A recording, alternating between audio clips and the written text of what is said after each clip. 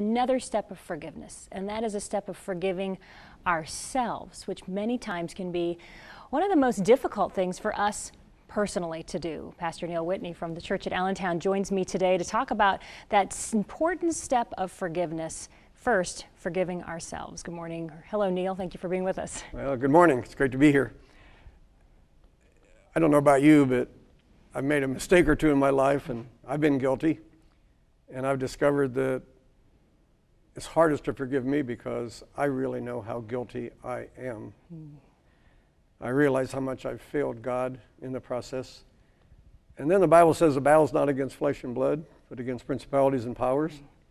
So then the devil steps in and keeps reminding me of how guilty I am.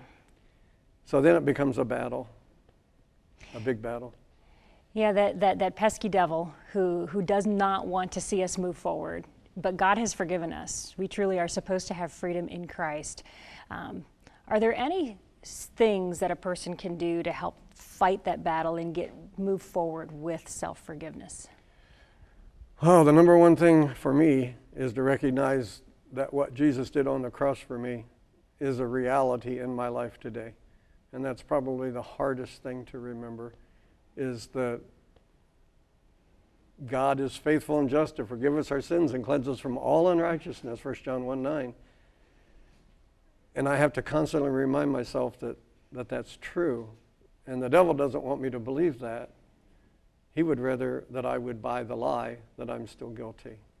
For those of you at home who are thinking possibly about things that are going on in your life, maybe you are recognizing that there's some areas that you've allowed the guilt to overtake you, and you're in those chains. I want you to stop and think about that. You truly are a child of God. Amen. And the day that Jesus died on the cross, even though it was 2,000 plus years ago, it was done for you. It was a one-time sacrifice that doesn't ever expire.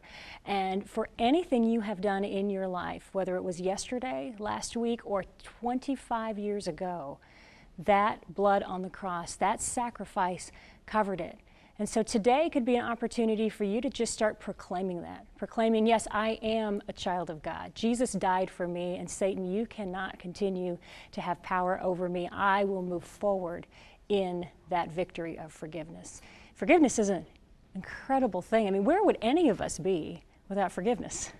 We would be toast. The big thing about Jesus dying on the cross, I ask a lot of people in the process of sharing faith and growing, we need to understand that if we'd been the only person on the face of the earth, Jesus would have died on the cross for us. And that's huge, to accept that personal sacrifice for us. It's how much God loves us that he would send Jesus to die just for one person, and that person is me, and that person is you, and that person is anyone who is listening. So we're about out of time, but how about for the person who is really serious about this, really does want to move forward? Maybe there has been some habitual sins, or maybe there's been issues that is, the shame is so great. They're serious, they're moving on. 2 weeks from now, they mess up again. Have they blown it? Is it too late now? It's never too late. Just time to start over. God will forgive you as many times as is necessary, as long as your heart is right. An accountability partner is the answer to that question. James, it says, confess your sins one to the other, yes, that you might be healed.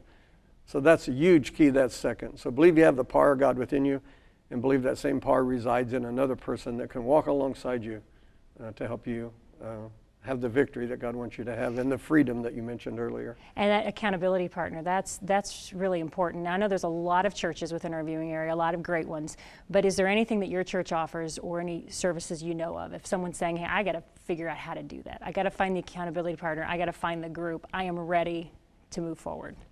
Any church that operates in the realm of Celebrate Recovery can help you with that, and there's a lot of those in Lyman now. So any Celebrate Recovery church is a great place to start. But I'm sure almost every church has an accountability mechanism in one way or another. All right, accountability, forgiveness, moving forward, freedom in Jesus Christ. These are all things that are available to you no matter what's happened in your life. And today is the end of the shame game. It's all gone.